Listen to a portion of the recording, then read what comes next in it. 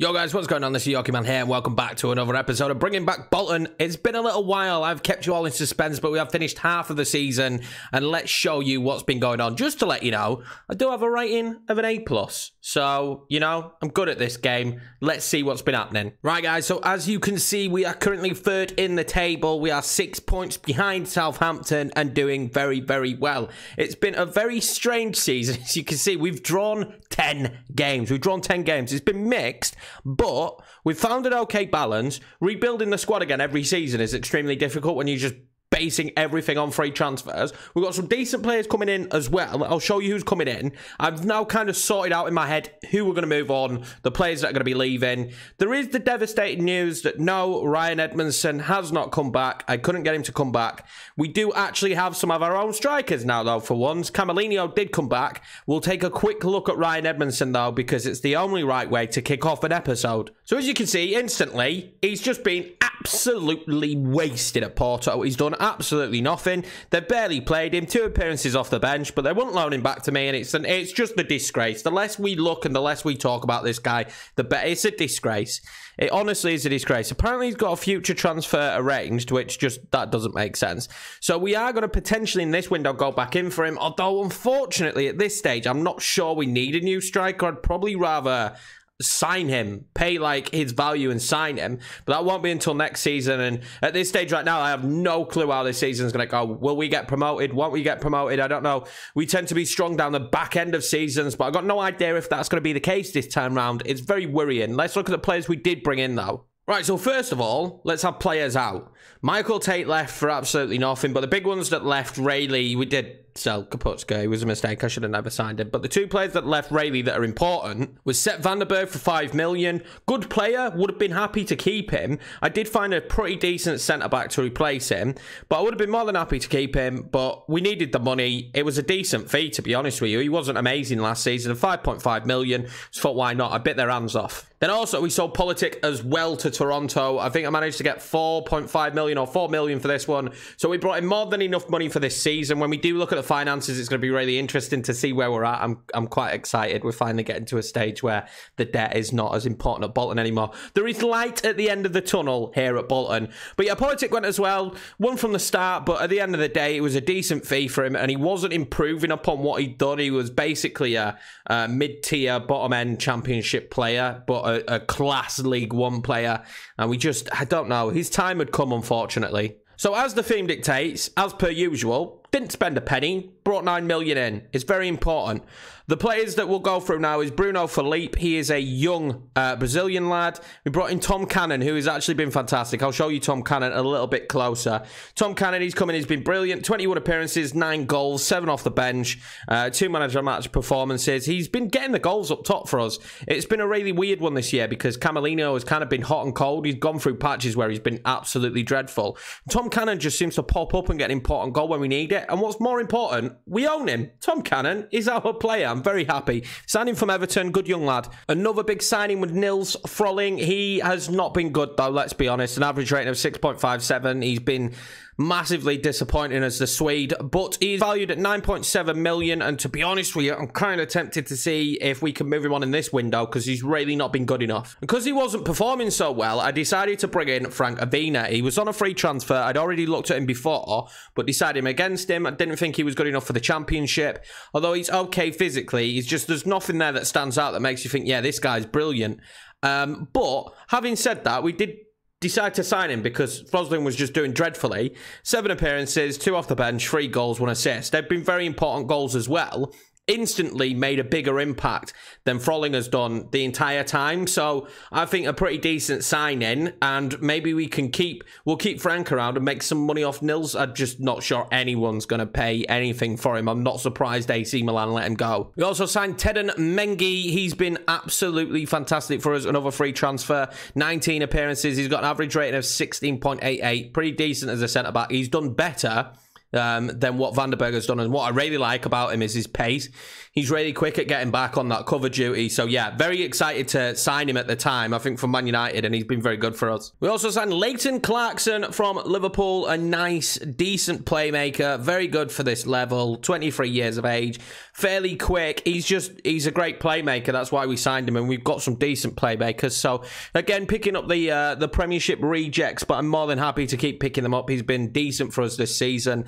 And he is better than Besic as a defensive midfielder, but Besic is better defensively. In terms of like his tracking back and stuff, I find when Clarkson on, he's better further ahead as deep line playmaker. But yeah, very good season for him so far. Average rating of 7.27. He's been very good for us. A little bit injury prone, but nonetheless, fantastic signing, really. Started to slowly realise that the players that aren't worth that much money have been better signings for us than the rest. The rest of these signings, nothing really of note. Glatzel was brought in because we started playing with a cam and I needed someone in that position. He's not very good at this level, to be honest with you, but he's the best I could get. Daniels, he's barely played. I needed left mid cover at one point because Frolling was injured, and at this point we didn't have Frank.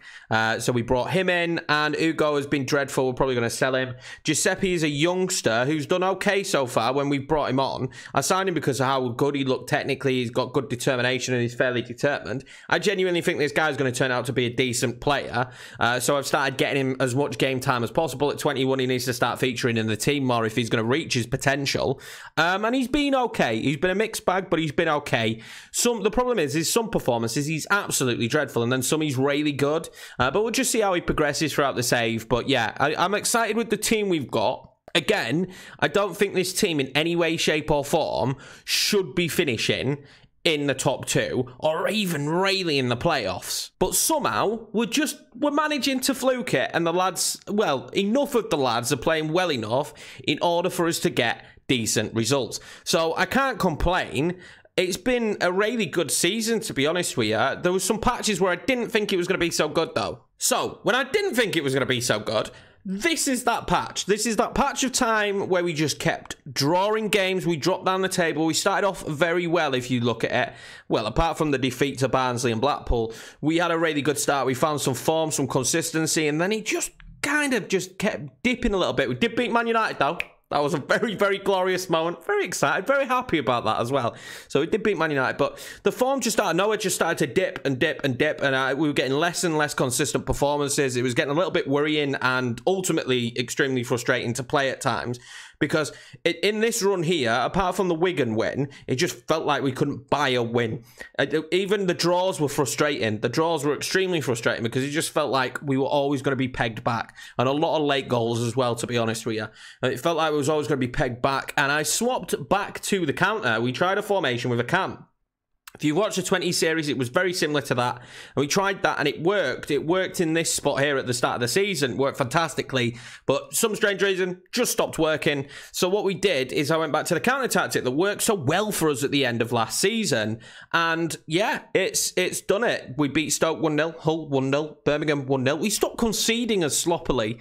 We beat Watford 2-0, draw to Huddersfield, but then beat Blackburn 3-0, draw to Blackpool, beat West Brom. Very good side in this league. Drew to Barnsley, just recently beat Middlesbrough. So we brought the form round. We are within touching distance with Southampton. I mean, the teams at the top are far superior to our squad.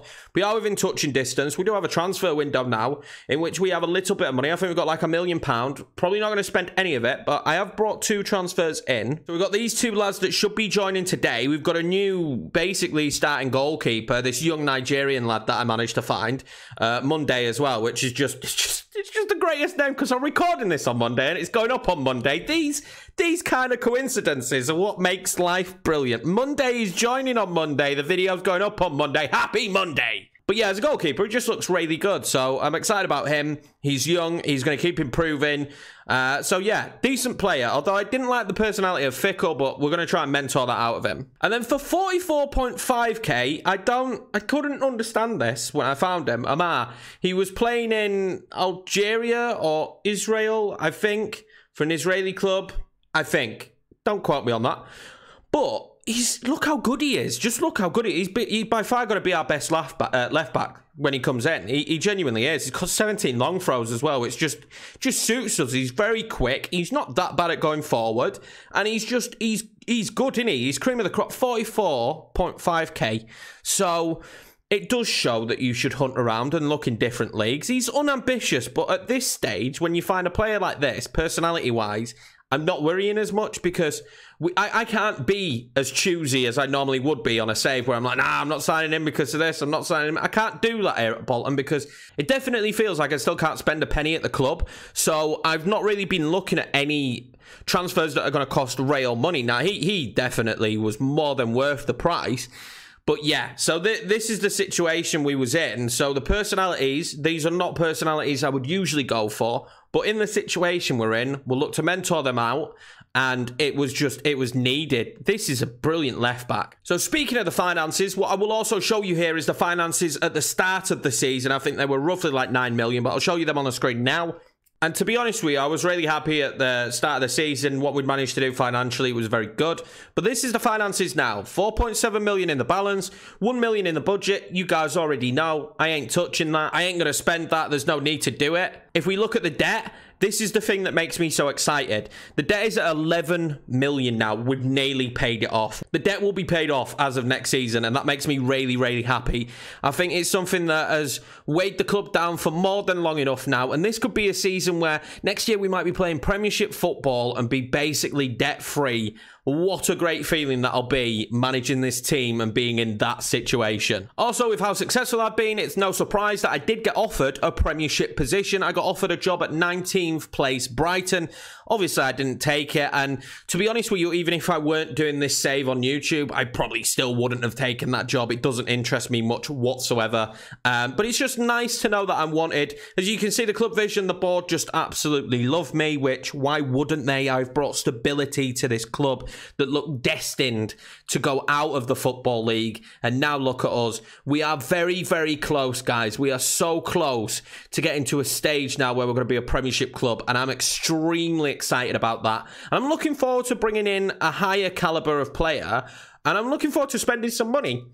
This is the first time I've ever done a save where I don't spend any money at this level. Being a Championship club and just signing, all I sign is 3 players. I think this is the second season we've spent money in the entire save so far, and I think this is season 6, and it's 44.5k. Now, I don't know if we will spend a bit of money in January. It depends if we bring money in. Say Frolling goes for 10 million. Then I think maybe I will spend a little bit of cash from that, because why not? I think we've earned it, but it'd be a couple of million tops. Also, Canela is wanted. Now, Canela was a player, when I first showed you him, I was like, he's not that good. He's actually been very good, and he's an extremely athletic player, and a very good Brazilian, to be honest with you. He's had a decent season again. He's got himself 5 goals, but he is currently wanted, and you know what I'm like. Henan want him, and if they are willing to pay, let's say, 15 million, Canela is gone. He's been very good this season, but it's not like he's not replaceable. Giuseppe's played in that position. We've still got Diogo Brass. So if the correct fee comes in for him, I will let him go. I'm also going to be looking at maybe moving a right back on, and it's probably not going to be Emmanuel. Emmanuel has been my starting right back mainly this season, to be fair. Emmanuel has played 17 games. And Dino's played 15, so Emmanuel's played more. Dino's had some terrible performances. So it looks like we'll look to move on Neco Williams this season. It makes sense. We won't get a lot of money for him, but why not move him on? It's some more money in the pot, and it's some more of this ridiculous debt paid off. But all round, I couldn't really be happier with the squad. With the players that we've got performing at the level that they're performing at, we're having a very, very good season. And next year may be the first year where we don't need loan signings. I'm not a big fan of loan signings. I never have been. I'd rather have my own players. And that's why it was a worry that to get to this stage, we've had to use 2 loan strikers. But what surprised me the most this season is Camilio came back, and I thought he was going to be so important. He's only managed to get 3 goals and 2 assists. He's having a dreadful season, and Tom Cannon, our own player, has managed to pick up the slack. We also now have a young Brazilian of our own who we signed on the cheap. I don't know how he's going to turn out. I have no idea, but his attributes to start with are pretty decent. And I'm going to start favouring our own players. So Camalinho, we won't see much of anymore. He's probably going to go back to Man United, and that'll be it. That'll probably be the last we see of him. He might be moved on to different countries, so on and so forth. I don't know. but I'm very happy with where the team is at in certain positions. I just think now we've got a big squad, a really big squad really for championship level, and we can start to move some of these players on, start getting some players off the books that we're not using, like Cameron here. Let's get him out. Sonny Graham now, it's a shame he was good, but not good enough for this level, and move some of these players on, bring some money in, and potentially maybe just make signings now that are extremely good players instead of thinking I need to sign as many free transfers as possible. So let's quickly highlight the tactic we've been using this season. It is this one again. It's a custom fluid counter-attack, and it's been absolutely superb for us in this last set of games. I don't know if it'll be what we use all season. We have switched to a cam formation from time to time. I believe this one, very similar to what we've played at Twente, and it's worked for us fantastically when we've had to switch to it, but for the most part, we have played on the back foot as per usual. I feel like it's this team's strength to play on the back foot. We are tending to be an underdog in most games, and I'm more than happy with that. But I'm looking forward to seeing how we can find more players to fit this formation, and I would love to finally see this Bolton team back in the Premiership.